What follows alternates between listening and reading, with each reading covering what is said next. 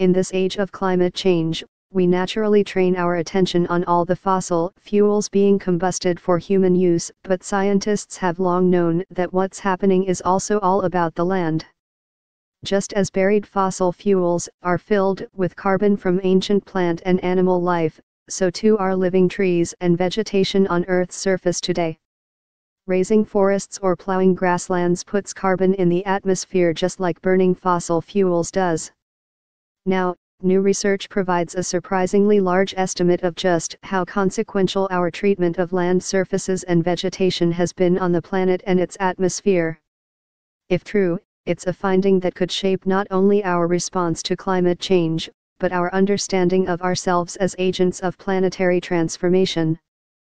We have forgotten half of the story up to now, said Karl-Heinz Erb, the lead study author and a researcher with the Institute of Social Ecology in Austria.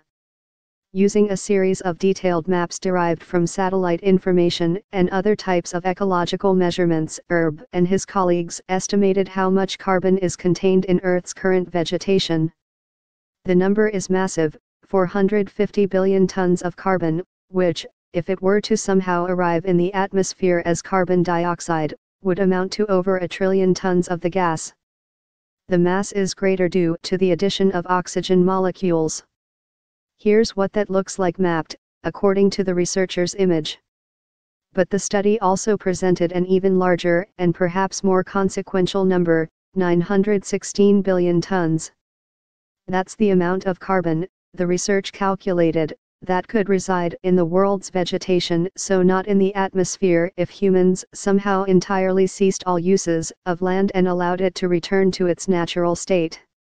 The inference is that current human use of land is responsible for roughly having the potential storage of carbon by that land.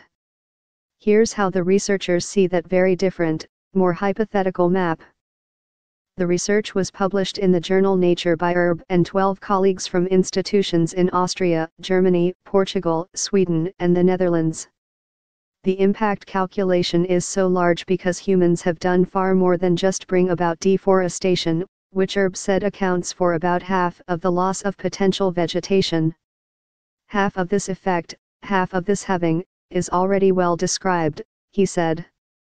This is the deforestation signal. But the other half, in most studies, is completely missing. The study found that there are two far less recognized components of how humans have subtracted from Earth's potential vegetation, and that in combination they are just as substantial as deforestation. Those are large-scale grazing and other uses of grasslands, as well as forest management. With the latter, many trees and other types of vegetation are subtracted from forests, often the larger and older trees due to logging, but the forests as a whole don't disappear. They're just highly thinned out. This effect is quite massive, more massive than we expected actually, Erb said. The finding has implications for the human past, present, and future.